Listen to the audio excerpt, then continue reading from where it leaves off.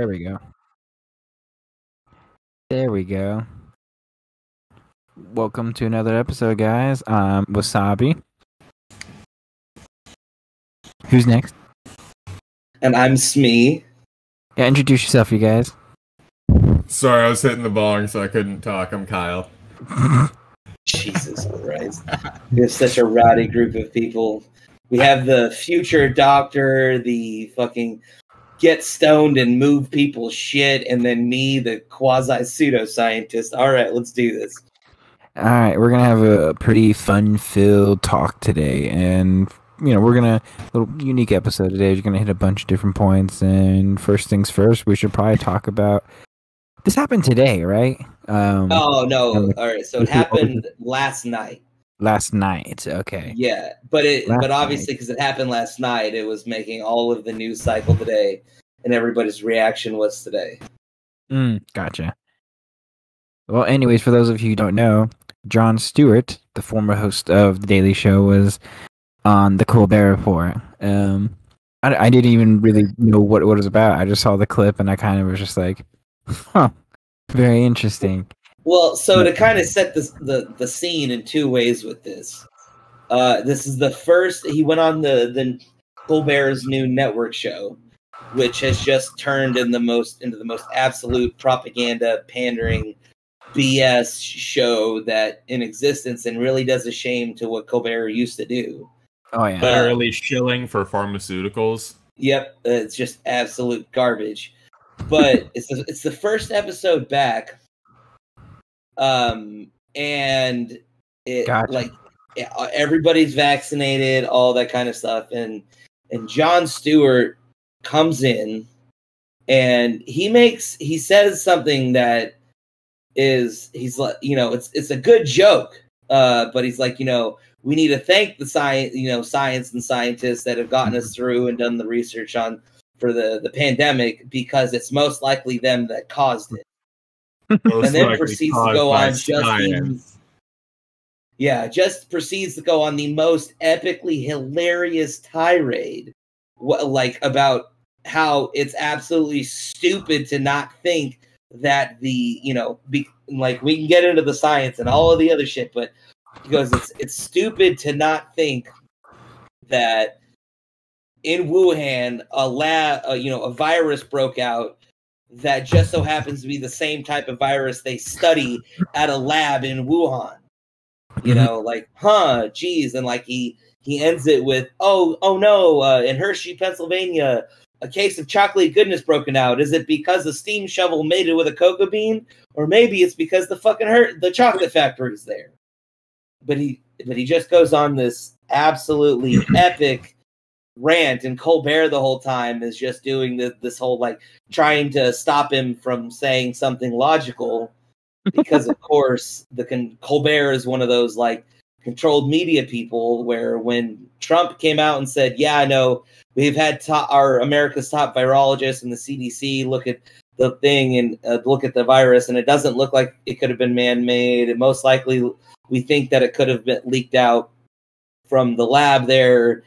But because he said that way back when, all of the media had to come out and be like, oh, this has been debunked, by using a report that came from the Chinese Communist Party, basically saying, no, we didn't do it. It's okay. So because everybody it was knew wrong by default, just because Trump said it, and everybody had to run with it and prove it wrong. Otherwise, it would make Trump look right instead of racist. And they needed Trump to look racist, and they needed America to be fucking scared, so they gaslit the shit out of us like an abusive fucking boyfriend and traumatized the entire fucking country to be scared of going outside because they're evil fucking dickheads. Yes. Oh, I mean, and just inherently, the media itself, our media has turned into establishment propaganda. But the bad thing is which establishment? For us or for the Chi-Coms? And after everything with COVID, it's turned into the Chi-Coms, because their entire thing began defending China, because all of a sudden, if you criticize China, you're racist against all Asian Americans. And it's like, no, we don't like the CCP. because they're lying sacks of shit currently committing genocide. Like, how do you not understand that? That's racist. Yeah, I guess. But I believe you're saying all Chinese people commit genocide, and I will not tolerate that kind of bigotry on this show. Yeah. You know what? I'm sure you also believe that an apartheid is happening in Israel right now. I don't know what that big word means, but I heard those Jews are great. But no, but it all comes back to the just this one. Jon Stewart was fucking hilarious, but two, Absolutely. it's really funny to see because Jon Stewart is like everybody's liberal hero because he was everybody grew up watching him on TV, and a lot of people respected him because he would crap on everybody and he had a liberal bias. But then he comes on the show and shits on the basically liberal media establishment for being stupid. And then you saw all of the left all over Twitter saying, he's racist and he used to be my hero and he's not anymore and all this stuff. And it's just like, really? That's what did it? You don't like him because he said something that disagreed with you? But it's like once they start sacrificing Jon Stewart to the fucking sacrificial cancel gods, like, oh, yeah, that's kind of the final straw. That was the last hope of the one guy that could have pulled you out of the fucking dark spiral into socialism. But no, let's just go there anyway because Jon Stewart is obviously a racist now. Well, it's just like how I saw this little news story earlier that there was a North Korean defector that came to America and started going to one of the college and did it, like quit because she's like, wow, even North Korea isn't this nuts with the Marxist indoctrination. I feel like that's a little far because they kill people there. Yeah, but we're talking about the indoctrination in school, not necessarily like the actual brainwashing. Yeah, the brainwashing, not the actions taken, but I mean, we're the same kind of we say like they're actually killing people, but I mean, we do things like have two different arms of our executive branch pay and, fund and equip terrorists that end up fighting each other in Syria. So sounds like you're sympathetic to Vladimir Putin. Oh, dude, the guy rides bears for fun. You know what I'm saying? I can't be Crush Monday lots of right guys there. in San Francisco do that too, though. So yeah, they ride humans. I'm talking about real grizzlies. Oh yeah. Haven't you ever seen the pictures of Vladimir Putin on the back of a black bear riding it into battle? Yeah, that's bear cavalry. That was accurate. He was fending off Hitler in World War II. So along with Jon Stewart, did Bill basically kind of do something so similar but in terms of like schools? You said. Yeah, so there was a bit, and we should get into the cultural implications of this stuff, I guess. The point where Bill Maher did a bit, and you can just tell that he's becoming less and less accepted on the left. But because he did this thing where he talked about how college has become a scam because the fact that like the average student for these aggrandized dumb degrees only studies 4 hours a week, 4 or 5 hours a week. And he asked the question, like, how is it liberal to force, blue collar, low wage workers to pay for the education of, people that go to college and make more than them? Like, especially with like, the paying off debt or free school. And his point ends up being is like, why instead of making, dumbing down college and making it free, why don't we just work on making it not a prerequisite or requirement for a lot of these jobs that don't actually need a degree to do? There are a bunch of jobs that, they go, we need you to have a degree, any degree, it doesn't matter, and you can come work. So that's why how guys with underwater basket weaving degrees go get a job, because, the boomers in our society grew up with the idea that getting a degree meant something because it did. So then they pushed it on Gen X and us, where it's like, if you get a degree, any degree, it doesn't matter, that qualifies you to have some kind of job that's going to make more. When in reality, are outside of STEM and maybe business, college is a joke now. It's just a complete and utter waste of time and a joke. Completely. And that's why I didn't go. It was like a lot of debt for something that's not valuable. Like, I do not want to compete in the job market with the other guys with a ton of debt who have to take low-paying jobs because of college. Like, that's a shitty fucking deal. And I was right. I mean, it turns out that the government were going to try to get me to pay for other people who went to college, and I'm like, no, fuck you. I made a financial decision to not go to college, and now you're trying to fuck me over it. Bullshit. Well, I mean, here, even look at this. So, like, if you look at just economics 101, and it's supply and demand, right? And I kind of got in one of my college classes, the econ class, you had these people, and this one person in particular that basically were saying, and I forgot what we were talking about, but it's like, oh yeah, the government should make college free because it's proven that, if you have a college degree, you make more money. So if everybody has a college degree, everyone's going to make more money. I love how everybody says that, like it's the first time everybody's heard that argument. Like everybody's been saying that like 3 times a week for 12 years, and everybody still fucking repeats it like it's a new fucking point. I mean, but even then, I'm like, this is an econ class. We've already studied supply and demand. If you think about it, if there's an overabundance of supply for people with college degrees, one of two things is going to happen. Only enough people to meet the demand for jobs with college degrees is going to be met, right? Only hiring up, leaving a large surplus of people with that, or you're going to then have, since you have that surplus, these people are going to take less wages. Or if I'm a smart business person and I realize I can hire 3 people for what it costs to do 2, I'm going to lower everyone's wages and hire that extra worker. So no, just because the person has a college degree does not mean that they're going to make more money. And that's one of the problems that we're coming into is the supply side of people with just having a degree is so excessive and there's no demand for it that these people get these massive freaking loans and then have their job isn't there. But at the same time, we also have this massive lack of people with STEM degrees, and we're over here giving out more performative and visual arts degrees than the entire STEM field put together. It's like the degree you get matters, but people choose to get this shitty degree versus the hard degree because, oh, that's right, math sucks. Who wants to go take more math? Because they've been told their whole lives that they don't have to get the hard degree. They just need to go and do 4 extra years of school because that's all that matters. When it's like, no, it matters that you go get the STEM degree. It matters that you get the hard degree because there's a low supply of them, so the demand is fucking high and they're going to make more money.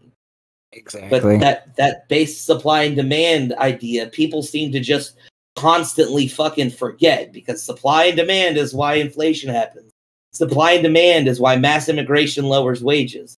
Supply and demand, you can literally almost put to any societal fucking reason, and it shows you, 90% of the problem.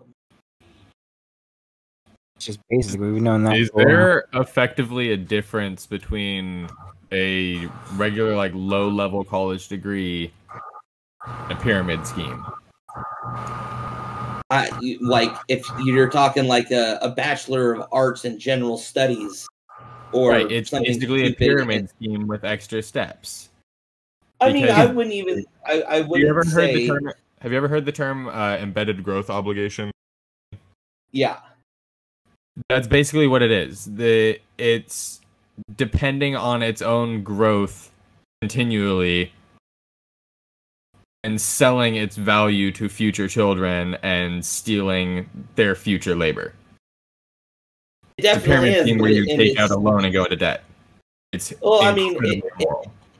it is, and people also like to reference these countries like okay, let's say Denmark or Norway, for example. But because those places have they have state funded schools, right?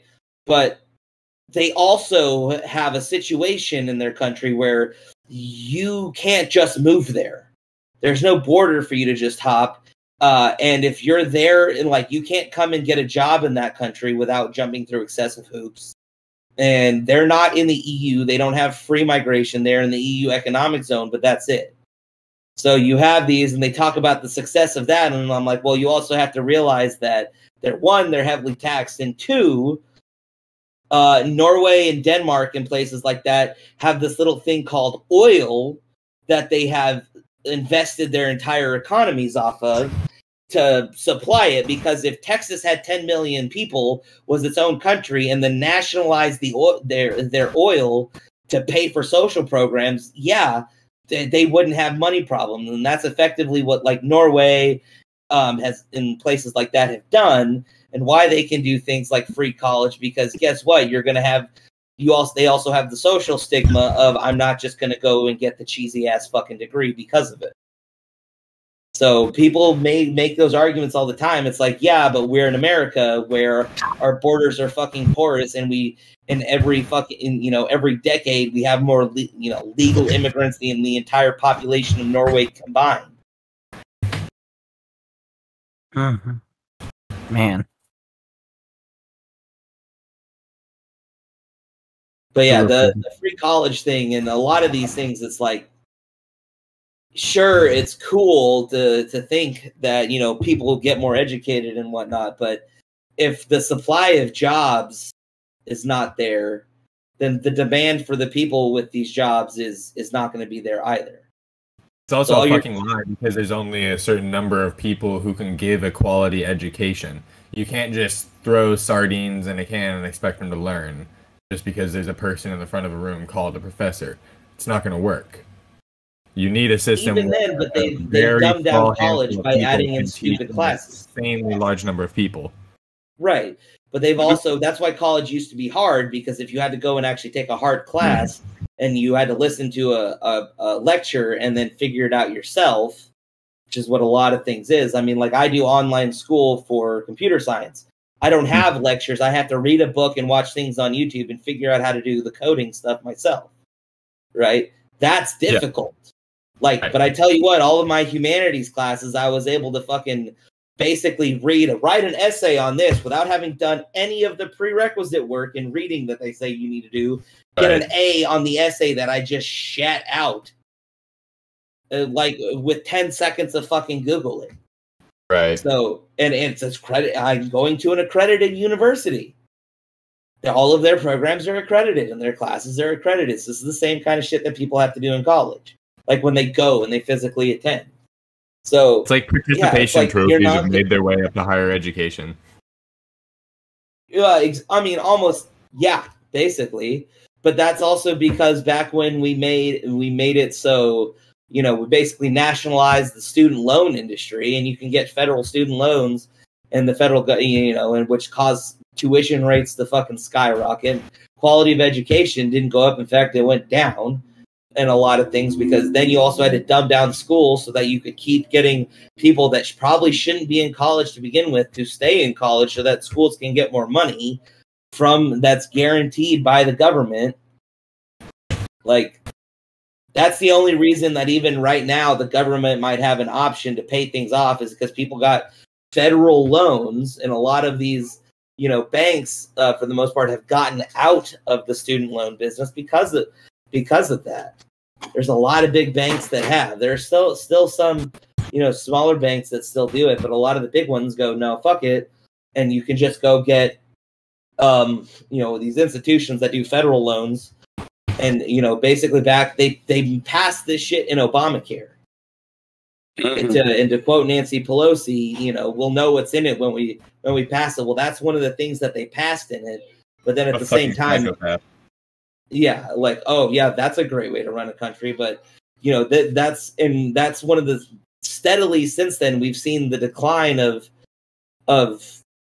the quality of college, the necessity of college, and the rise of these people getting under just absolutely burdensome debt.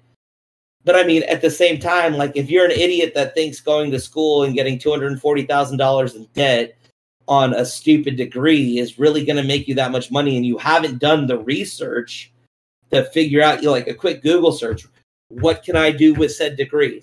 What's the salary of these jobs? And go, oh, that doesn't fucking equate, and then change your plan. I mean, you kind of fucking deserve it. But then we sit in the situation where now you fucked over so many people that they're going to want to vote for a socialist economy because they got fucked into something because they're idiots that's going to fuck over the rest of us who didn't make the same stupid decision. Huh. I'll tell you a funny story. Sorry, did you guys know that student loan-backed securities are a thing? Securities in general are just a thing, so it doesn't surprise me. Yeah, but I mean, remember the housing crisis because it was basically shitty loans collapsed because people couldn't pay them back. Mm-hmm. Yeah, and then they made a bunch of like stupid guarantees, and then you had banks, Right. Now fractional reserve banking, and all that kind of stuff. Yeah. Now we have, last I heard, $1.7 trillion in student loan debt. Do you think it would be a bad idea to short some of those securities? Because I feel like that Big Short movie was trying to prove a point, and we should probably fucking listen to it. I mean, I'm just waiting for this whole housing crisis to collapse that we're having right now. So you can buy? Well, I mean, yeah, well, once I fucking leave.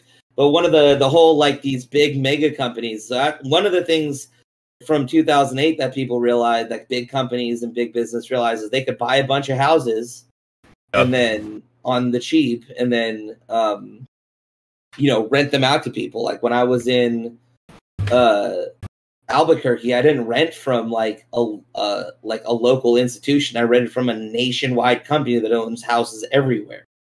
And now you're seeing all these companies that are out there, like the BlackRock thing, which has connections to China. Of course, everything does. Right. That is buying up houses for way over asking price, because what I think is going to end up happening is it's going to cause a massive housing market collapse. And then the government is going to come in and buy it from them for the price that they bought it from, taking in all the losses that actually are going to that needed. Absolutely. And then the government is going to go, we own a bunch of houses, and now we're going to use our, equity schemes, and we're going to sell them off at low prices, having the tax fucking burden that was made up by these losses be taken on by everybody. But we're going to do this to give it to, insert today's victim group, the legal immigrants, the African Americans, the whatever. And then so these companies probably have some insider knowledge on that. So they're buying all this shit up, causing another housing crisis, causing a bubble to pop, causing all this shit to happen, to then only, then to have the plan to the government going to come in and save them by buying it from them, for then the government could then turn around and use it as their wealth redistribution bullshit scheme. But instead of distribution of the wealth from the freaking Uber businesses and the billionaires, it's just redistributing wealth that was from the people. It's taking it from the middle class. It always is. Robbing Peter to pay Paul. Always upward wealth distribution. Every single time they try to say it's something to help the poor people. Every time rich get richer. They still try to pretend that we're the fucking assholes for not wanting to fund this shit. What's hilarious is that, like, the Democrats are the absolute worst at it, but then they sit there and they put enough language on it so that people that, that are in the cult of Democrats don't actually realize what's going on, and they think that they're doing something good, where at least when the Republicans do something, we're like, hey, the economy runs better if the rich aren't taxed as heavy, because they can invest more and they can start more businesses, because that only makes sense, because guess what? There's more millionaires running their own personal small business that would be benefited from these tax breaks, that they're really not that rich. Their company is just worth $1 million. They're still pulling in average income. Their company's just making good money. Then there are fucking billionaires like Jeff Bezos. But when these people have more money to run their businesses, the economy works better. So get fucked. Hey, social programs just lead to excessive spending, which leads to inflation and higher taxes, which stagnate the economy and wages. So yeah, we're not going to pay for you to have a cell phone because it doesn't really work. Get fucked. Like, that's much more honest of a conversation than, hey, we're going to lie to you and tell you that what we're doing is for the good of the people, when really all we're doing is lining the pockets of our corporate backer. Yeah, and I really don't think Republicans are any better than the Democrats on that one. It's almost like professional wrestling, where they have the face and the heel, but they're all in on it together. But instead of hitting each other with chairs, they're starting wars. I mean, I guess, like, trust me, like, I'm not the biggest fan of most Democrats, or I mean, most Republicans in general. I like a couple of them. Like, I like Ted Cruz, but it's the face of people that go like, look, here's the deal. This is honestly what's going on, or the people that are, you know, lying through their teeth, and when they do something, they're gonna lie about it and throw extra bullshit in at the same time to make it just worse. You know, like it's kind of like the lesser of two evils, where at least like the evil that I prefer is the one that's showing its face. It's like, okay, well, you're doing something that will benefit your corporate backer, but you're kind of like, yeah, hey, if we benefit the corporate people, they're going to be able to spend more money to boost the economy, where the other people are like, no, we're benefiting the poor, but the same amount of money is going to get transited through 16 different ways in the government in order for the government to then pay, you know, it's like, if the end goal of a Republican is to get their corporate backer $1 million, they're going to pull it from the economy. They're going to let their corporate backer pull it from the economy. If the end goal of a Democrat is to give their corporate backer $1 million, what they're going to do is tax it, print the money, and collect it and worsen everybody's lives so that they can then have the government give their corporate backer their $1 million. Which then really was, you know, $2 to $10 million for that $1 million. Where it's like, okay, well, if you guys are both giving money to your corporate backers and that's all you're about, let me do the one that's, you know, a tenth of the hit to everything. But I think the Republicans are just there to lose. They're there to take the votes of people like us who think that they're helping the economy, when really they're just there to not make too big of a stink while they lose every single big fight that matters.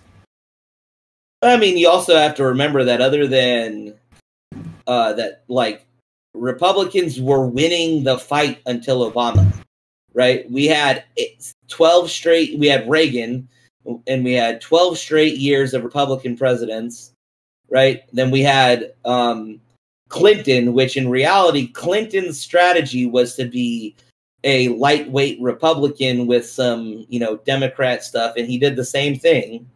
And then you had W for 12 years, and then 8 years of Republican light, and then with the bullshit thrown in. Is that bullshit thrown in? That was what ruined, that made Clinton bad. And then you had 8 years of Republican, but then you had Obama, and then we had Trump. So, like, there's a good stretch. It's just been during our lifetime that we've seen this thing where, like, you know, where we've had a Republican win twice, and once was when we were kids, through the Electoral College and not the popular vote. But for a long time, we were doing well, and then the indoctrination really started to hit.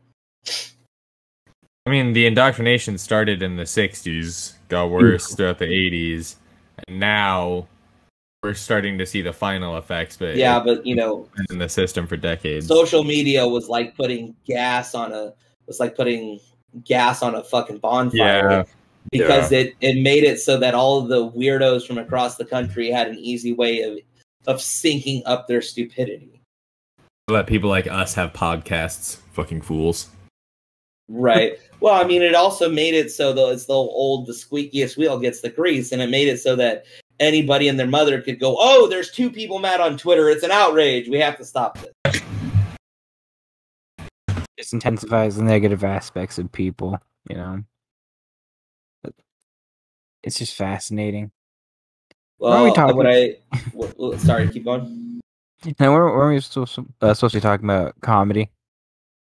Oh yeah, and the cultural role that it plays. I mean, yeah, and I mean, I think that's why you started to see culturally on the left and in media and comedy and stuff when Jon Stewart left the mainstream and he retired, shit just went downhill, and then they created cookie cutter molds of him, but it was all TDS. And then Bill Maher, whatever, he's behind a paywall, so his influence is very limited. Because not everybody has HBO.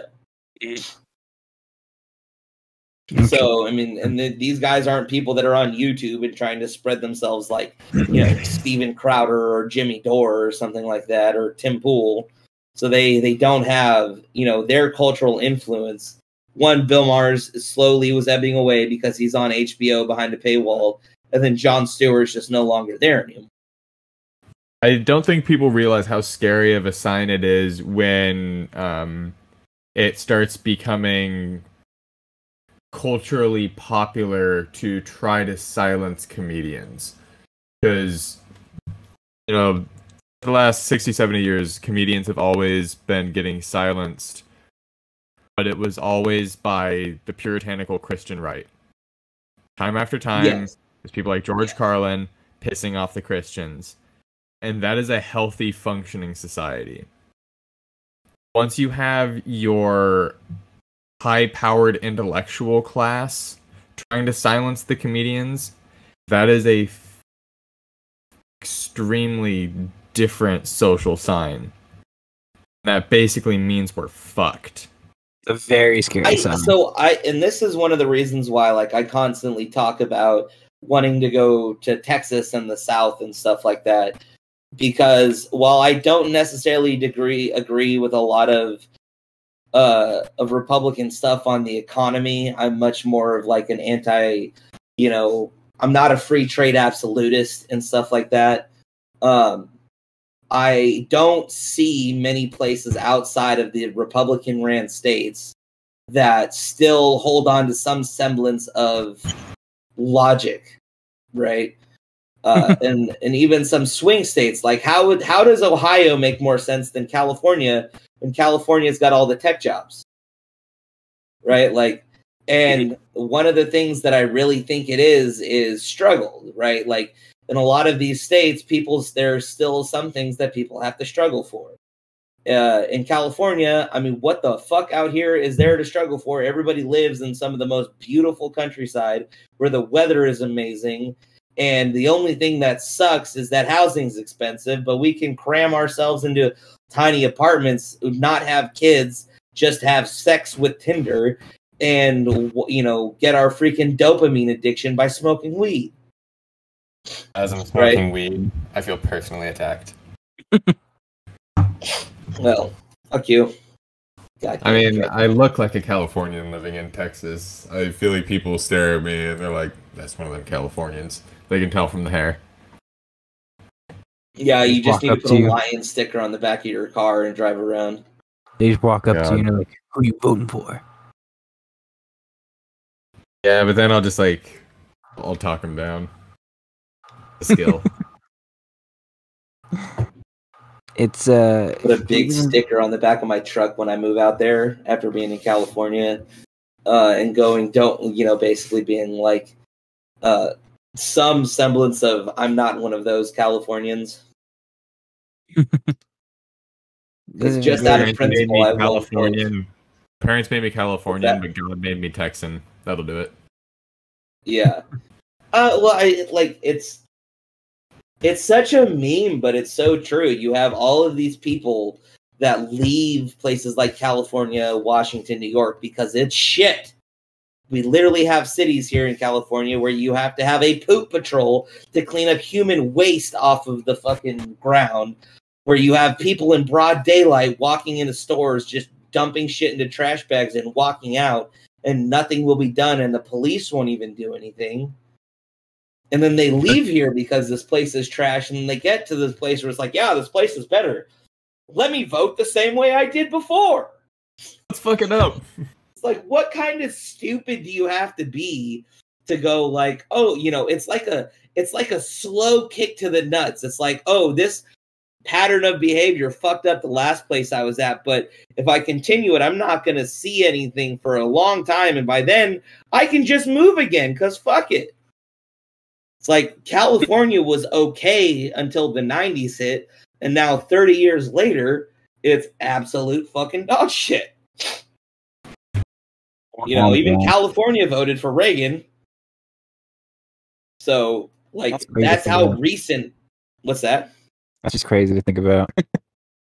Yeah, and now you think that it's just absolutely not that, but then you like, I mean, all of us went to school here. Some of us still live here.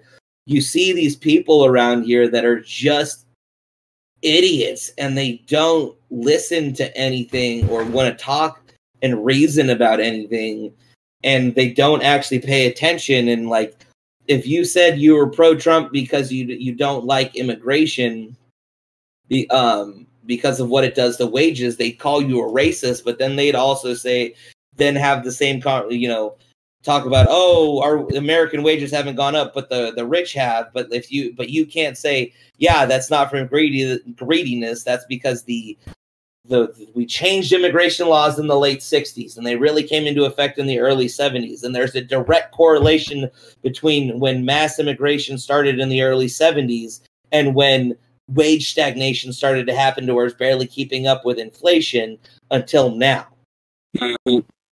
And you're not allowed to say that for some stupid reason. So even though these guys have a same problem, they don't want to acknowledge what's causing the problem. They would rather treat the symptom than the disease. And that's the whole problem, in my opinion, with modern Democrats. They know that their system depends on cheap labor. So they need people crossing the border to work for cheap. Well, I mean that's why Republicans never really cared about it, because it's like, oh yeah, if we get a bunch of cheap labor, it'll make it so that companies can have higher profit margins and make the stock market better. So the middle and upper classes are going to be better off because middle class people have 401ks. The lower class people now don't care. They're now competing for their shitty low wage with people that are willing to take other shitty low wages. So there's more competition, and it's just driving the American economy. But it's like, no, like supply and demand of labor is going to cause everybody to fucking stagnate. And that's why the super our immigration policy is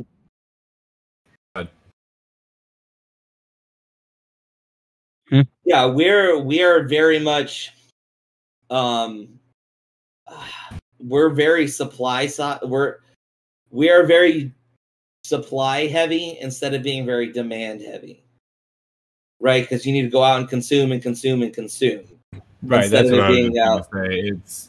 It's addicted to consumption and debt, and that makes our system rely on a never-ending increase in cheap labor coming across the border.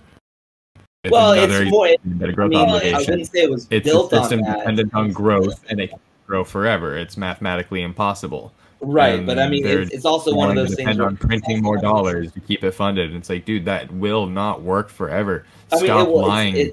It's exactly why both the far left and the far right love, like, basically unlimited immigration. It's because you get cheap labor, but then at the end of the day, that cheap labor is going to come back and bite you in the ass, and it's going to make them go to the far left because you now have a large swath of your population that lives like fucking serfs.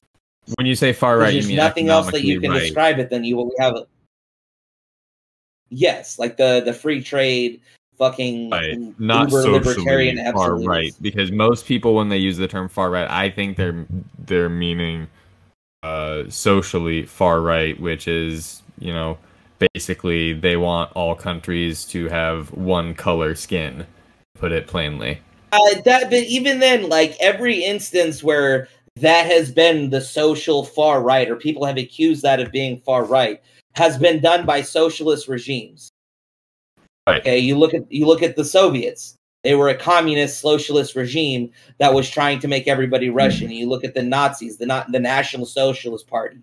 It was these people that realized that the key to having socialist systems work together were you needed unity, so that they did that. Fascism in Italy was that, and the entire ideology on that was built by people that said, we want socialism, but we want socialism a new kind, built for being for the dominant culture group. Or you even right now, you look at these social democracies like Denmark and Sweden and Norway and stuff like that. These are also very left-wing governments economically that, while they're not outwardly talking about it and talking about the supreme race of Aryans or Italians or whatever, they are still very far right in the aspect because they heavily control immigration into their country. And then also when you come to their country, if you don't speak the language, you're not allowed to stay. Right? So everybody, we live in this world where the word like they've attached all this far right to like this to racism and stuff like that because America has a convenient history of for them to do it. But in reality, every instance historically of stuff like that happening, like outside of America, stems from all of these far lefty governments. Well, I mean, we just have the bad history of slavery and racism and segregation. It's always economic left, social right. But even then, you can't even really say that that's social right. It's socially authoritarian, because there really is no right or left. Like there's Marxist and not Marxist with the social authoritarian. Marx is racist. What's that? Racist. Well, Marx was definitely a racist. Well, yeah, but even then, the terms right and left are really about how much government intervention do you want in the economy, and how much government intervention do you want in people's lives. So when you really break it down and think about it, if you want the government to control the demographics to that key, that's still, when you break it down, is far left because you want the government controlling all of that. It feels like you're making an argument that's saying that it's actually right, and then you're just swapping out the word right for left at the end. Well, no, because you have to think the furthest end of the right spectrum based on race does not make it left. It's right. But that doesn't make it right either. Okay, but then again, the furthest you just said that right wing is government control. No, I said left wing is government control. So you said authoritarian right is social control. So no, authoritarian and libertarian are the top and bottom, and then you have left and right. So the whole political compass is left and right is the government intervention in the economy, and then so top to bottom is left and right. You're just using social top and bottom. Yeah, so it's like there's authoritarian and then bottom being what I was calling left, social top being what I was calling right. Yes. So is racial control authoritarian? That's authoritarian. Is it libertarian? Right. Yeah, it's authoritarian. I was calling right. Because you have authoritarian versus libertarian. Yeah, right. Authoritarian so why are is you? Okay, I think we're just arguing semantics at this point. It's stupid. Move on. Probably. But the bigger point is that because academics have, the academics in our national institutions and stuff like that have for the longest time been dominated by left-wing individuals, even though they know when you actually study like socialism, fascism, and all this stuff, they that fascism was a left-wing thing. They all call it far right when it's absolutely not, because it's still built around socialism. But what we all have, for good reason, is a bad taste in our mouth from the Nazis over, what they did socially. So the left, because the left in America for decades, for a century now, has dominated our academic institutions. They created the language to say that the Nazis were far right, or at least socially far right, in order to distance themselves and their socialism and their ideal systems away from the Nazis, because we all hate the fucking Nazis for good reason. Enough. Right, because this goes into some real deep dive history, but there were legit Soviet plants that got sent over to America to invest in our government, our media, and our universities. Now, absolutely. Soviet Union has fallen, but that didn't mean that the building blocks that these people left over doesn't still exist, and the indoctrination that they did to other people doesn't still exist. right? Or We that there had aren't people so still far up. active plants. It's not. Yeah, it's not like there's still active plants being controlled by the KGB. It's dominoes falling over. It's the ripples in the There's water. still active plants being controlled by China. Well, Nothing sure, ever they changed will have except taken the that name over, of but the it's government controlling the plants. It's never changed. sure. I mean, but then at the same time, like you have to remember that we had proof when the Soviet files were declassified that they had people during World War II so high up in our government that they were intercepting secret transmissions between Roosevelt and Churchill. Right. So yeah, the language down to our very language, it's been forced to seem like everything that says right or far right or whatever is the bad Nazi. Because you can have this, like even then you have this. I have this debate frequently with people where they try and say, "Well, fascism is on the right." It's like, no, fascism is socialism with a different name on it. When you read the actual source material about fascism, that is literally what it says. Originally from Gramsci, right? It's originally from Italy, right? Antonio Gramsci. Mussolini. Well, so I think Mussolini was a Gramsci was student of a pre-Mussolini. guy. I'm forgetting the dude's name. I always do because it's one of those complicated Italian names. I bet you if you look it up, it's Gramsci. Fascismo. But no, I don't know. Googling. No, it's Giovanni Gentile. Oh, okay, yeah. I know that one too. Which one was So first? quotes from him literally say that fascism is they wanted to perfect socialism because one of the things that they realize is that unless you had the social driver to keep people functioning and to keep people willing to make self-sacrifices, that socialism would always fail because you lose if you have 100 people pulling a cart and a cart with 10 people. Well, if you slowly start to lose people pulling the cart because they all want to get in the cart, then eventually that cart's going to stop. But if you have the social pressure and cohesion to keep people pulling the cart because that's what they're driven to do, then they can continue the socialist program. So especially if they create these socialist programs for said dominant culture, so like the ethnic Italians or the ethnic Germans, because even then the Nazis weren't quote unquote fascists, they were national socialists. There was just some crossover, right? But they had similar ideas, right? But they didn't call themselves fascists, right? Oh, that was Italy. But they had the same idea that if we create a social state and we create this ideal, perfect, thing, and we control everybody's indoctrination and we control society, we can create this socialist economy for our benefit. But two of the things that fascism and the National Socialism had in common was that instead of destroying like big business, what you would do is make all business big business because they understood that big business had efficiency to it. But those big businesses would then be controlled by the government in order to, that's why they could do workers' rights, and that's why they could do all of these socialist programs, because if you eliminate all of the competition for businesses, they don't give a shit about it anymore. That's why Walmart doesn't care when the minimum wage laws are raised, because it puts all their competition out of business.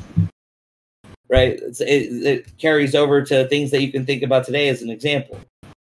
But all those are based off of socialism. But we've perverted our language and the academics and the way that we talk about it, because people even still think that National Socialism and fascist socialism were far right, and they're not. Dun, dun, dun. I'm educated on it. Fascism would be the perfect system if only we weren't human. I mean, communism would be the perfect system if we weren't human. Right. It's really, but I mean, even then, like, look at these countries that people love to talk about today. Denmark, Sweden, and Norway with their social democracies, right?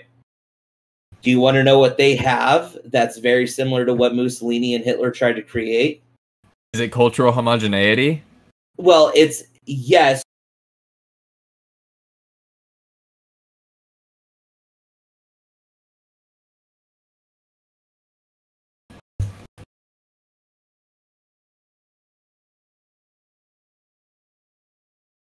guys still there? I can't hear anything.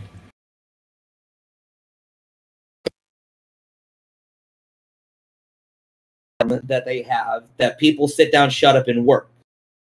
It exists to this day. It all stems from the fact that before technology, Sweden, Norway, and Denmark sucked to live in because it was cold, right? So people had to work together.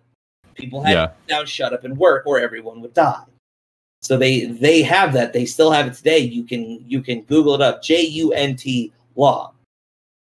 My family came from Norway, so I was looking into it recently, and this is something that I discovered. But that's the social pressure that they have, that, you know, and their cultural homogeneity, because they don't let anybody in, that keeps these systems that required you to have the majority of people pulling the cart going. And in America, we don't have that because we're the land of the free and the home of the I'm going to get what's for me. And that's why America, honestly, is both the best and the fucking worst, because that's how we're so innovative, is because people want to fucking make money. But it's also why we're the worst, because you have people that fucking take advantage of all of our systems and expect things to just be given to them.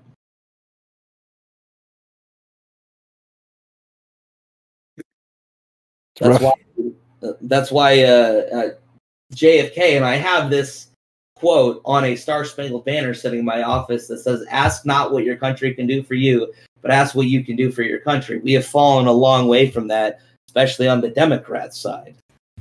That's because at this point, if we were to ask what we can do for the country, they would say, sit down, shut the fuck up, stop causing problems. And when that's what my country is going to ask of me, it's time to say no to that country. Well, and that's one of the things that leads me to think that the balkanization of America is only decades away. Yeah. You can't have an expansive empire an expansive land power like America without some kind of social unity. And an empire on cocaine. Yeah, and as compared to Rome. Right. And what we've seen is that, especially with the advent of social media, any unity that we might have had around being America is getting completely destroyed.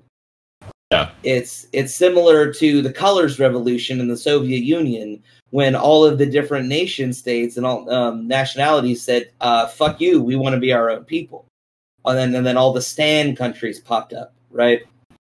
And Azerbaijan and Georgia and all that kind of stuff. Well, there are some people that think that America is only, is not far off of that happening in multiple different ways, because we have 3 or 4 different culture groups all in America, and we're losing the thing that binds us together. We had more that bound the USA and the CSA together culturally, because they both still loved the founding fathers and the Union and all this stuff. They just fought over the evil of slavery, right? But they still had more that bound them together, just one big thing that wedged them apart, than we do now. You have a break between Republicans and Democrats, and then you have a break between, just entirely of just the base realities that we all live in. Because there's the base reality Republicans understand and see what critical race theory is. Because I don't know if you know this, you want to know where critical race theory came from? Hitler. That's one of the fucking things that Hitler used to use in order to convince the fucking Germans that they were better than the Jews and everybody else. It's the same manipulation of race. It's just now got different words in it, where instead of being we're better, it's they're worse. It's the same, bullshit. The fucking old KKK used to do it. It's an old school racial division trick. It's just, it has a new target, right? So we've got so much breakup in America that people don't have any cultural unity anymore. Like, what the fuck does California have in common with insert any other state that's not on the West Coast? Nothing. So, did we have any other topics to go over before we get to our controversial ones? Because that lends directly to my controversial stance. I think we'll have to get to the G7 and nuclear leak later because I kind of ranted our way into the controversial statements. Yeah, it's no problem, guys. So I gotta let you talk more, Kyle. All right, I think that it's time to. I think Texas should secede, nationalize the oil, probably join a federation with Florida. I don't know who the fuck else wants to come along on this party. You'll probably get the good old boys club of fucking Alabama, Mississippi, Louisiana. Maybe not Georgia 100%. This time. 100%. All those sister loving states, they're definitely coming along for the ride. Yeah, the cousin fuckers. Yeah, anyway, let's actually introduce the segment as if we're doing a real podcast. Sure.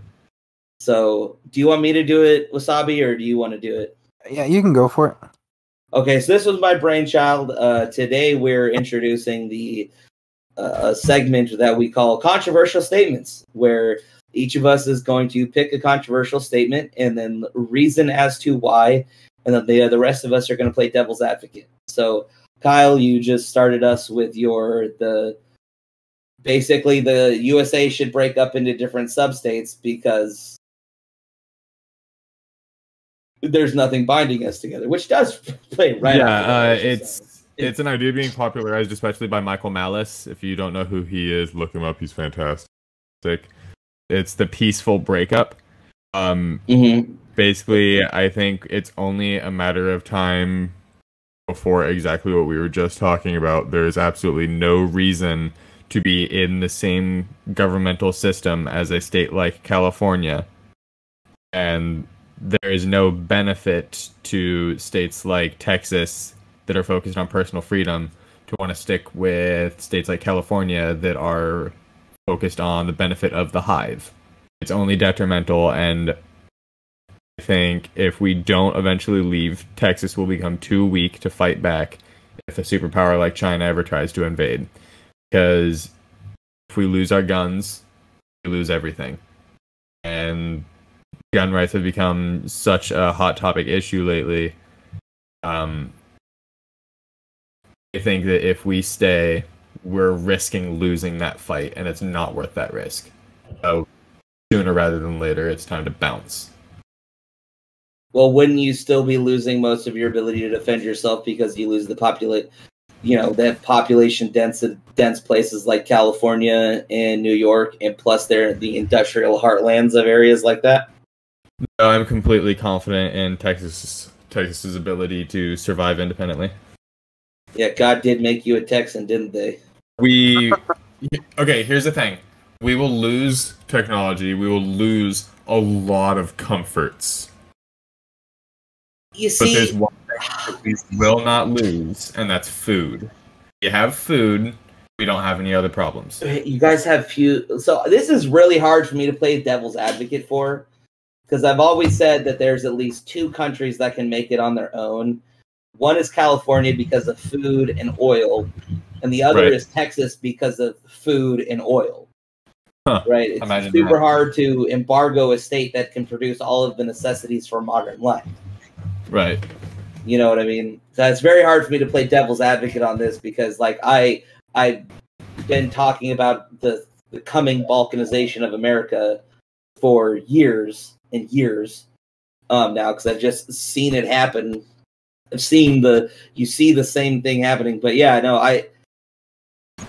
I think the reason why it will fail is because you guys have had too many Californians move to Texas. Yeah, but that's kind of a big sign that we don't want to be with California. Because they're coming in and changing your politics and your culture. Well, I don't know how much the politics and culture are changing, how fast. You know, I've only been here for a few months, and shit, I'm totally the kind of person who's going to get involved in shit like changing culture, so I can't speak too much about how bad it is that Californians are coming here and making changes, as long as they're not changing it directly back to how California was. Well, you also live near Austin, which is one of the direct representations of why Californians coming to Texas is bad, because that area, it just sucks. I think that's why it's important for people like us to speak up and be like, hey, wake up, pay the fuck attention. We know what we're talking about. We saw this in California. We understand where Texas is going, and we need it to stop. Otherwise, there's nowhere else to go. There's nowhere else it's going to fucking take. A swing state, have anywhere to run to. Once it becomes a swing state, that's when it's too late. That's what I mean. We need to prevent that from happening. Well, definitely. I mean, Florida being almost assuredly solid red now is also a good sign. So, Florida with Freedom Land and fucking DeSantis. But no, I don't even think that you would lose that much in the form of technology and comforts, because look at people like Elon Musk. They're moving to Austin. They're moving to Texas. Yeah. The industry is moving away from California. Oh, another thing we have here is water. California doesn't have water. You know where California gets? You guys have some water. You have the Rio Grande. I'll give you that. But no. Dude, you don't know Austin if you don't think there's water here. My shoes are always muddy because it's always wet, even during the summer. There's a shitload of water here. Greenery everywhere. The Colorado River runs directly through Austin. I mean, I want to move up to Dallas because there's a shit ton of lakes around there. Yeah, it's a little drier up there than it is here, but it's too bad. See, I wouldn't go to West Texas though, because that's like I would live there as a kid, and that is literally just damn near high desert farmland. Yeah, Austin is butthole. Austin is beautiful and green. The Colorado River feeds California. All we need to do is set up a dam, and California dries out and dies. Well, that's also because California has the most idiotic... Well, okay, never mind. This is not about how sucks California is. All right, Wasabi, please save it and have some devil's advocate position about why Kyle and I guess I are wrong on this. On Texas? Basically the South will rise again and the country breaking up into its different component parts. No, it's not the South rising again. It's America rising again. It's the revolutionary America. It's California. Well, I mean, assholes have done to my country. It's different, and it's time to change it back. And if California is not coming along, we're going to walk away from California, and we will be New America, and they can fuck off.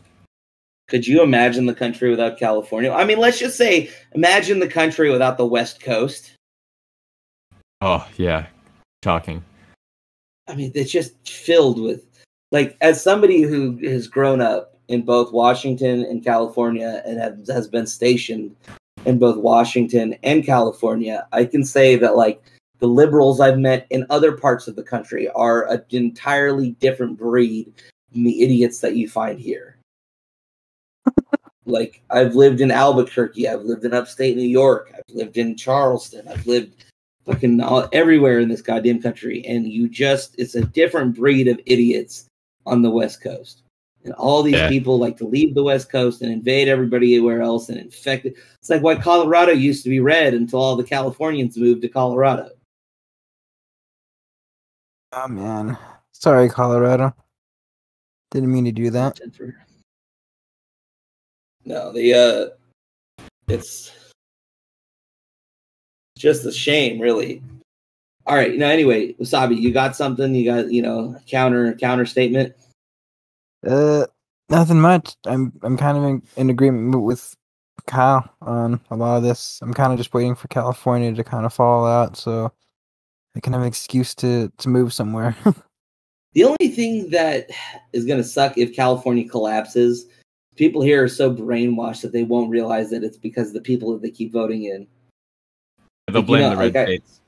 Well, no, I know Democrats here that absolutely hate the Democrats, but then they'll keep voting for Democrats. It's they hate Gavin Newsom. They hated the guy before him. They hated the guy before him. And it's and all the same things keep happening. It's okay, well, if that guy sucks and all the Democrats you've had suck, why don't you stop voting Democrat? Well, because the other guys, it's just because people here are so brainwashed into, well, the Republicans are racist. It's yeah, you're gullible. Yeah, it's brainwashing. And so I don't even think this place could, like, it literally is burning down around us right now. And nobody here takes a second to stop and think maybe it's the other way around. I don't think it's going to happen until the Republicans get a black guy as president either. Is it how effective is it calling somebody non-white a racist? Like, that's why, like, Ted Cruz or Tim Scott needs to be the next guy that wins the nomination, just to cut that in the fucking. Doesn't matter. They're just going to lie about different shit. Who cares what they're lying about? Yeah. I'm ready for Herschel Walker. Yeah, but all right, Wasabi, do you have a controversial statement you're willing to defend today? I wouldn't call it controversial, but I would probably say I think if we're gonna have a military draft, that I think females should probably be a part of that. Ooh, that's probably about it. Okay, God, man, we need some differing opinions here. I'll disagree. Well, all right. Well, what about if there's a draft, right? And a draft actually happens and a whole bunch of women die and our ability to reproduce goes away. Isn't that bad? Well, how much, though? I mean, there's more women than there are men, technically. You're making this... I was going on a rant. I was going on a rant with somebody about this earlier. God damn it. I mean, I can disagree on that one pretty strong. Why is that? Because I think the military should be effective. Oof. Yeah, but what about all the paperwork jobs? If you fill out, if the admin jobs and the behind the front line jobs are taken up by women, then that frees up all of the men that could be fighting bodies to go to the front. And I think administrative jobs should be filled by people who are going to do the position the best. And since the government can just print fund money and they can basically pay whatever the fuck they need to for those positions, they can pay whatever they need to regardless of the gender of the person doing that job. But at the we don't need time, a draft for people to come in and sign paperwork. We need a draft for people to stand there and take bullets. Right. And I don't want women in the front line. But at the same time, you could do a draft, and as a part of the draft, bring people in, have them do the ASVAB, and if they score really well on the ASVAB, regardless of if they're men or women, that's going to show that they have the potential to do a job really well. So you could do that, and then be like, okay, well, these women are, that score really well can go and do this, but then that still does free up one dude who might have gone to do it from doing. Okay, sure. We can have a lady draft too. It'll be super cute. We can put Hello Kitty stickers on everything. It'll be fucking adorable. But we can also have a real draft for the guys that have to get shot at. So, man. Yeah, but at the same time, I guess the only thing I would probably say is just like, I mean, I've met a couple of female Marines who are actually pretty kick-ass. One of them actually works. Don't doubt it. There's a lot of women in this country that could kick the shit out of me. And if they want to join the military, fucking I salute them. Badass women. Yeah, I'm not saying front lines. I'm saying are exceptions to the rule. I know, but I'm not. Let me specify then. I mean, just because you're part of the military doesn't mean you're actually going to be fighting on the front lines. Yeah, I mean, I've been in the military for 9 years, and I just go on submarines. I mean, my point ultimately was that if you should be a part of the entire military, just working a function of the military. And I mean, I had one coworker, Grace, who was a part of the military. Yeah, Kyle, I think you underestimate just how many menial task bitch jobs there actually are in the military. I don't think it's that. I just don't understand why we would need a draft to fill those positions. We need a draft because people are not going to be willing to go over and get shot at in an extremely dangerous war, regardless of what they're getting paid. But if they're only sitting behind a desk, they're going to be more than willing to take those jobs because why wouldn't they? Because one, when you join something like the Marines or the Army, you don't get to determine where you go. If the only thing that's open is getting shot at, the only thing you're going to go do is get shot at. Right. But two, for let's say, and these numbers are hypothetical, but let's say for every 100 people that you have getting shot at, you need 150 people or more to do all the admin behind it. So if I take my military now and I'm going to need 1 million more people to go get shot at, and I have to draft them in, well, then I'm also going to need to rapidly draft in another 1.5 million people to take care of all the logistics for those 1 million people getting shot at. Because you're not in a time of war when a draft is going on, going to be able to adequately bring in and recruit enough people to fill those other positions. So if you were to say, we're going to have a male and female draft, where primarily all of the males, unless they're extremely well suited to go do a different job, those are going to go be the bullet sponges. You still then have like menial jobs that are very important because of what they do for the logistical chain of getting people food and bullets and water and all of that other kind of stuff, or taking care of the vehicles that you can then also draft people in. So now if we're in a massive scale war, it's only fair that if you draft men and women, that you can then draft men into the position of, primarily in a position of that, but you're still needing to draft other people. But then also, if we're drafting people, it's because we're in another world war scenario that then still frees up that extra. So let's say out of that 1.5 million people that we drafted in for the logistics positions, let's say 7.5 of them, let's say half of those, so 750 million were women and not men. So now there's still an additional 750 million men that are in the draft pool that we can then bring up later without sacrificing our logistical capabilities by just taking them straight over. It keeps them in the draft pool to then go be used as bullet sponges without affecting our ability to get them to go be bullet sponges. You know what, I get what I'm that. saying? That's fairly simple, but still, let's not draft women into frontline combat. Period. And we're not talking about drafting women into frontline combat, but yeah, I know. No, we're not talking about drafting. I just let you rant. Let me finish. Okay, Hang on, let me use the bathroom real quick. You guys keep talking. I'll be right back. If we need more menial tasks, if we need more menial tasks, and literally for some reason there is some mathematical reason that I don't understand, we're not capable of drafting enough men to fill those positions. Like, there's literally not men that exist, and we need to draft women to fill those positions. And okay, then we can draft women to fill those positions. The only thing is, that's literally never going to happen. Well, I mean, at the same time, do you change your oil before your car breaks or after your car breaks? I mean, usually after. So, okay, well, when are you supposed to change your oil? I get what you're saying. Right. Change the oil. It's just preventative measures that you could take to ensure the long-term success of your ability to draft guys in to go and shoot people. I think it's a better idea to leave women at home. Just like in World War II, they actually joined the workforce, so they were supporting the work effort without having to be drafted. Yeah, but now we're already in a position where women are supporting the work effort to begin with. Okay, then who's going to go into the factories? Children? What factories? This is America. The only factories we have produce guns. Whatever. Okay, people work currently. They would not be working if they get drafted. Who fills those positions? Children. I don't know. People on welfare? Hey, draft them then. And now we're talking about, population cleansing. Look, okay, your argument for why we should draft women was really, really simple. Numbers. I get it. And we should treat people fairly because of gender. I get it. I draw the line at war. Period. That's where I do not treat women the same as men. We keep women out of war.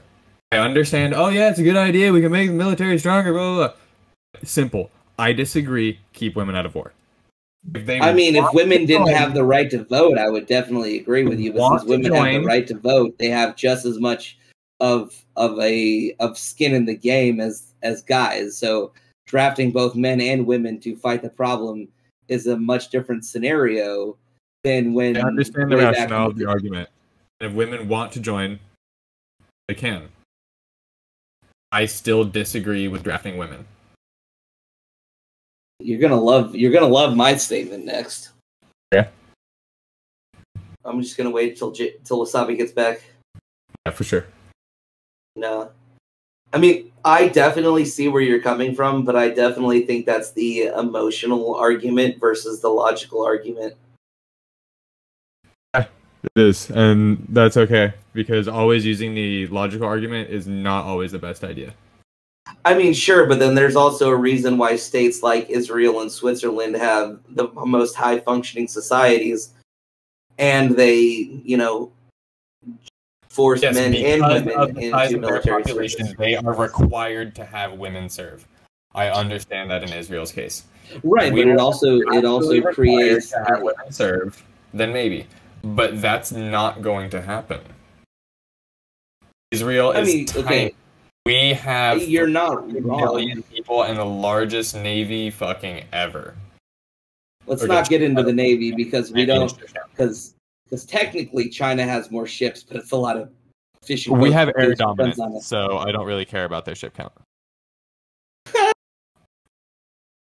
Oh man, I could go on rants about, and as a sailor, about why the Navy, the next time there's a real naval fight, is in for getting its ass kicked, at least for the first year or more. Even worse than China? We'll have to do that one when we're not recording. Yeah, I get you. It's nothing classified, but I don't want to record myself talking about things while I'm still in.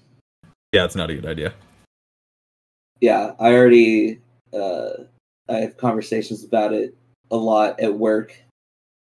So to me it's funny because a lot of the problems that I've had with the Navy while being in the Navy are just exemplified by it and are what I think is going to come down to the issue.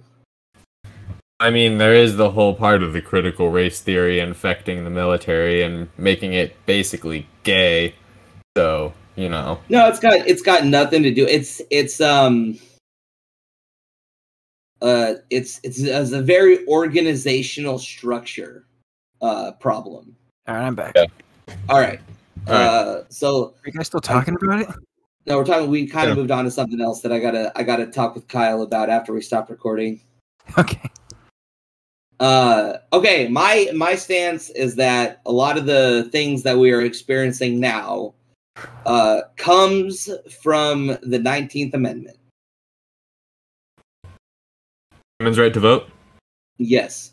And it's not just because of women voting, it's because of the enacting of universal suffrage is extremely counter to the idea of democracy and a republic to begin with.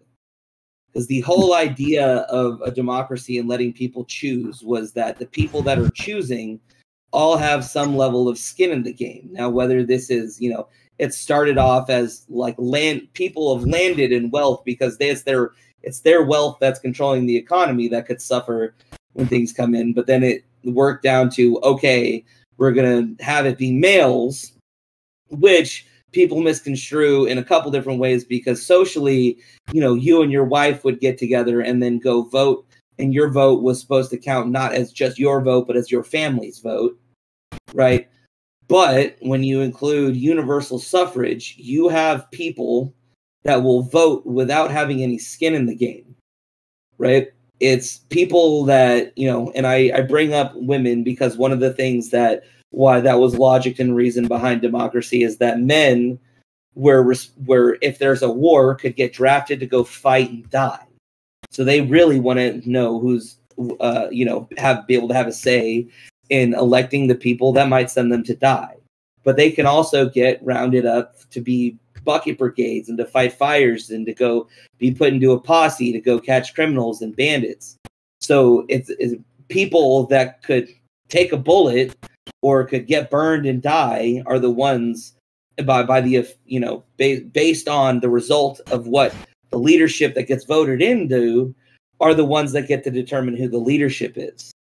And now we live in a society where every single person over the age of 18 is allowed to go and decide it, even if they have no reasoning or knowledge of what's going on. You can get people that don't even follow politics that just go in and vote, mail-in voting, right? You get women who don't have, for the most part, you have mothers and you have wives and you have stuff like that have the same, semblance, but that's why you see there's a whole lot of married women that end up being Republicans because of this kind of thing. because they understand, because they do have children and they have skin in the game that way. But you have these people that will go out and determine things when they're not the ones that are going to be affected. So it's in my opinion that suffrage in a democracy, in a republic or a democratic republic, whatever you want to call us, should be limited to people that either have served the country or are serving the country, either through military service or doing something like police service, being a firefighter, going and working for the government, working and serving the country in a different way, or people that directly still pay income taxes or taxes of some, income taxes of some level. What about people who own a if they're the government's, if you're paying taxes on that business, sure. Right. I mean, like, instead of just income taxes, because that means anybody who works. Oh, I think anybody who actually produces capital. Well, but let's also think about it. You have somebody like me who, in the end, because of child tax credits, I don't end up paying any taxes, any income taxes. Right? So I'm paying, I pay taxes every month, but I get it all back. So there are plenty of people that are like that, where they end up at the end of the year, their income is so low that they don't pay any taxes. Okay. So it should be that people, and you can make the tax bracket different so that people of lower income aren't forced to pay taxes, but they can choose to in order to get the eligibility to go vote. Or you can have people like me that can, like, when they file their taxes, say, nope, I want to pay my taxes and don't get everything returned so I can keep my eligibility, even though, whatever. I mean, a bunch of different caveats because of the military and stuff. Right. But the right to suffrage, so voting, should be limited to people that in some way directly have contributed or are contributing to the country, and not just to everybody that hits a certain age. So how to state the main goal would be make it impossible to take from others through the ballot box. Effectively, and that if we want to vote in a system that is, like social programs and things like that, it's because we have the government or a politician has convinced you of the necessity of it, and then they've also, if they want to keep it after convincing you of the necessity of it, they then need to implement it correctly, or it will get removed by the next people that are voted out, because the taxes suck and they're not getting anything for it. What about different levels of voting ability? Like, everybody can vote on, like, small town issues, and then you have to maybe have a job to vote on, say, state issues, or you have to own land or a business to vote on federal issues, something along those lines. I mean, I could definitely see for certain measures as to passing a law that doesn't regard financial issues or, war and things like that, to being like, okay, hey, everybody, we want to vote on what our town mascot name is. Let's let's do that. Sure, but still, the base level of voting franchise should come down to, what's your contribution to society? Because a homeless guy doesn't get to walk off the street and go determine what's on the menu at a restaurant. Sure. And at the end of the day, everybody has their own, like, the point of a democracy is not just that we get to choose our leadership, but it's also still based on the idea that while society owes us certain things, like life, liberty, property, things like that, we also owe society things to continue making it happen.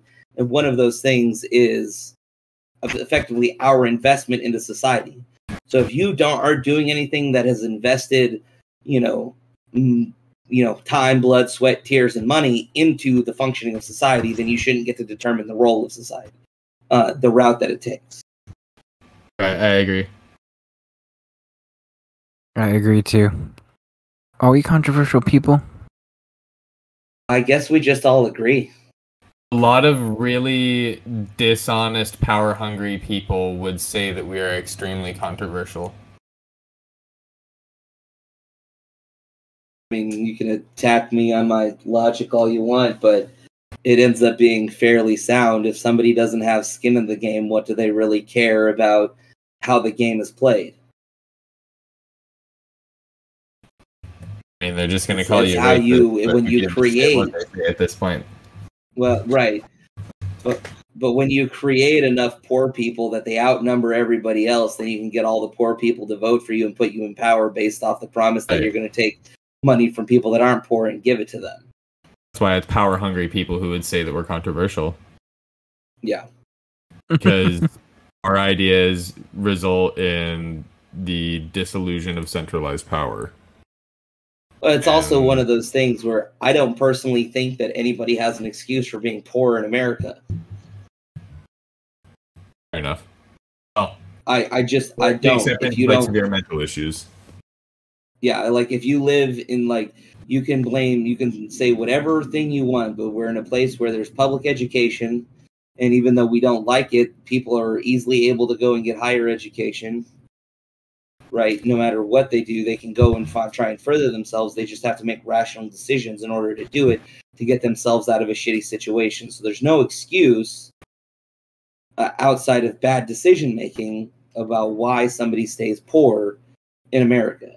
It's like why it's the basis of how everybody hates the fact that there's homeless, but 90 some odd % of people that are homeless because they're drug addicts and not because they're economically homeless. Like, being poor in America, well, I wouldn't go as far as to say it's a choice. It gets very close to it because everybody has the opportunity to go get some kind of secondary skill to enhance their value and move up in the world. You do have to know that it is harder for some people, and I'm not trying to make the fucking leftist racial argument, but I don't think that white privilege is actually a thing, but there is a privilege in basically growing up with parents that stayed together and never abused me. Like, that granted, was most people. Granted, I'll give you that. No, I'd say most people still do, and you see a lot. But statistically, most people do not have that life. What you have is an abundance of people that have been brainwashed into believing that something that's not true. Like, I'll give you an example. I don't know what the numbers are, but during Trump years, there was a trade deficit of 5 million or more people in the trades. So now, if you're an intelligent person, you would go, okay, I'm going to go to trade school because you can get a loan to go to trade school and go get into the trades because there's a need there and that's going to make me more money. And it doesn't matter where you come from. All you have to be able to do is to make the rational decision to see that, go get an extra skill and go make yourself more valuable. Mm-hmm. Because going back to what you said about everyone being brainwashed, though, yes, people are absolutely being brainwashed. You know that, like, being traumatized makes it really easy to brainwash people, right? I grew up in several traumatizing different situations, yes. Okay, but that, besides your personal experience, I mean, just generally speaking, if somebody has been abused or traumatized, it's a lot easier to brainwash them.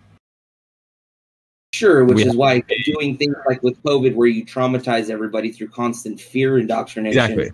Exactly. Right. But we also have a system that basically perpetuates, fatherless homes, for instance.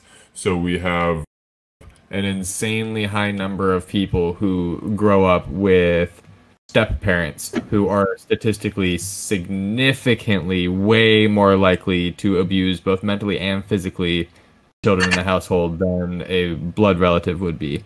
So it's like this government system actually purposely ends in people getting traumatized so that they actually are victims when they try to indoctrinate them into this "you are a victim" system. Yeah, well, how else do you think Democrats lying when they say that they're Democrats? Right. That's how Democrats reproduce.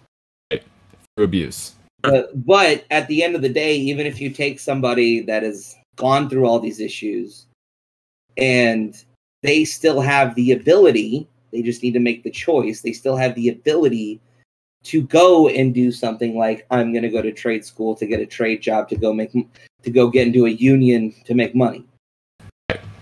The ability for them to make the decision is lacking on their part, but the opportunity is not lacking in the society.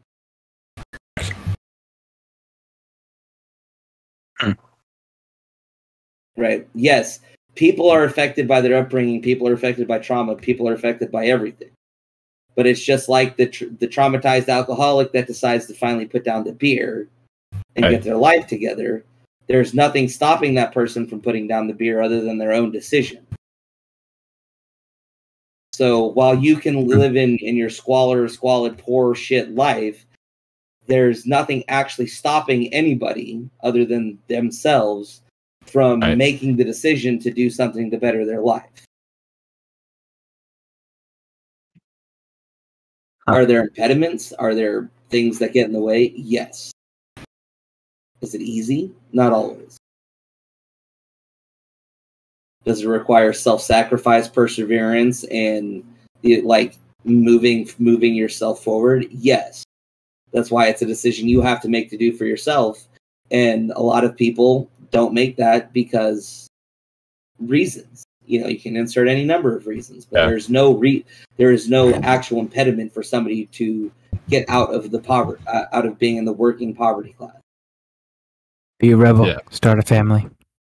So I think we birthed a brainchild tonight, and that is the potential governmental system of the free state of Texas. I mean, they've been trying to secede for a long time, bro. Yeah. Damn liberals. Damn liberals. I think people also have to remember. No, I think we're good. I was just going to say the South was quote unquote liberal for a long time because the Democrats have always called themselves the liberals, and the South for up until like the 90s was still voting Democrat because of unions and liberal economic policies and stuff like that. Probably, I'd probably argue they were voting Democrat pretty much all the way up until like the 2000s. I think the last, so Bill Clinton got Louisiana and Arkansas, and then after that, it was, the Southern strategy that happened in the 60s, I guess, finally came to fruition 40 years later. Mm-hmm. Oh, the lies of the Southern strategies. I don't know, just the more you look at history and the more you look at things, the more it really changes your perception on things. I mean, most of the problems that are happening is really because of Democrats. Yep. You have to remember, the Democrats have had Congress from 1960 all the way up until 1994 for the most part. Yeah, in a lot of instances. Time, both houses, it's insane. I mean, the whole reason why Nixon had the EPA and a whole bunch of policies was because of, he had a majority of Democrats in Congress, so they couldn't really do much. Yeah, I mean, when you look at, everything itself repeats in history if you pay attention enough. I honestly think one of the things that we're seeing right now is a direct replica of the Protestant Reformation, where you had all of Europe get into a schism because half the people said, no, we want to believe the propaganda of the Catholic Church. And the other half said, no, we want to read the Bible and think for ourselves. Which is basically what it was. Before the Protestant Reformation, they wouldn't print the Bible in anything but Latin, and nobody read Latin. So even if you were a German or an English or somebody from France or Pole, whatever, you didn't have the Bible in your language. But all the Catholics were perfectly fine with that, of being indoctrinated and led along, because that's what the Catholic Church had turned into by then. And then you had this great upheaval in hundreds of years of wars between the Protestants and the Catholics, because you had a group of people that said, no, I just want to believe what I'm told, which today's Democrats. And then you had the Protestants who said, no, I want to make my own decisions and do my own research, which, well, not all of today's Democrats, today's Republicans, you have a lot of dudes like us who decide to go and do their own research and make their own decisions. Yeah, I think you're absolutely right. I've actually thought about that before, how similar this time is to the Protestant Reformation. I've even thought of YouTube as the modern printing press. Despite the fact that the company itself is fucking cancer, the tool and how it can be used to spread information, the kind of information that we rely on to be able to do podcasts like this, is fucking incredible. I guess you could say the internet then is the modern printing press. Sure, yeah, that's definitely more fair. But the reason I specify YouTube is the difference between spoken word communication and written communication, and how you can actually fully communicate through video compared to just textual-based conversations. I guess let's just say modern, like the original YouTube was, because now it's fucking state propaganda. But right. No, I mean that's where I think we are, just culturally, and it's a repetition of history, because we have two separate people, and this is occurring basically all across the West. As you're getting these people are waking up and realizing that half of their population doesn't want to actually, see what's really going on. They're perfectly fine with watching the modern priests on TV and their news stations tell them what's real, and not want to look into it themselves. All right, who's the modern Martin Luther? Ugh. I don't want to say Trump, but Trump was one of in watching Trump get elected, and then watching all the media that happened around Trump really just showed the massive corruption of media complexes, at least in America, and really split people down the lines of, do I believe the news or do I not believe the news? Jacob, who do you think is Martin Luther? I know. Is it Jordan Peterson? I was going to say Crowder, actually.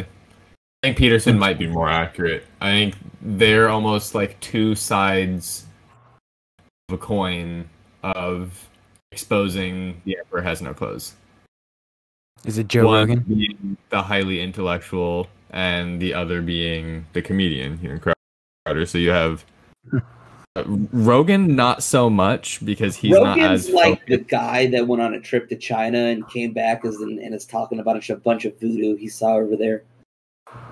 He plays a role in it, but he's not holding the torch like Peterson and Crowder do.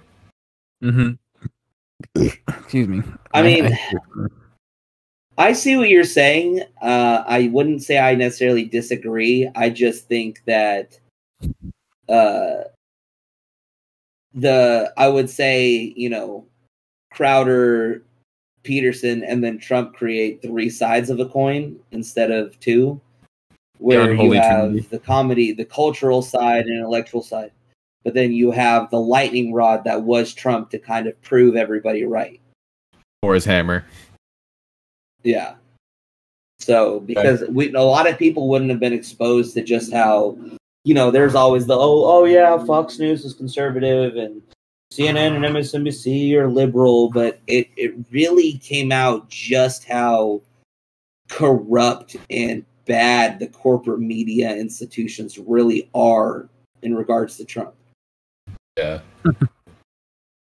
That is true, guys. That's all I got, though. Anything else for you guys? I think that's a good spot to end it. Yeah, it's probably good. It's tired. Late, and then I gotta be at the hospital early in the morning. I gotta wake up at 5 to go to work. Have fun with that. Off tomorrow. Fat bong hits tomorrow. I mean, usually. Alright, signing off. This is Wasabi. Later, guys. Later. But